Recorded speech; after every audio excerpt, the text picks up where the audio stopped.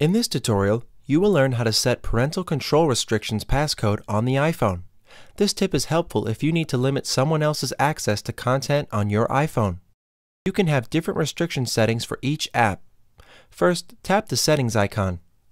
Then, tap General. From here, scroll down until you can see the Restrictions tab. Tap Restrictions. Then, tap Enable Restrictions. This will allow you to set unique restriction settings for each application on your iPhone.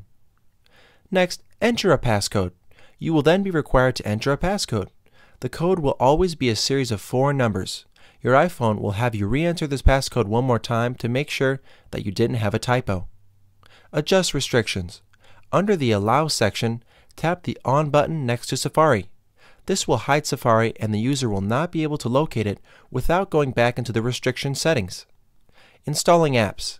If you want to restrict the installation of apps, tap the On button next to Installing Apps.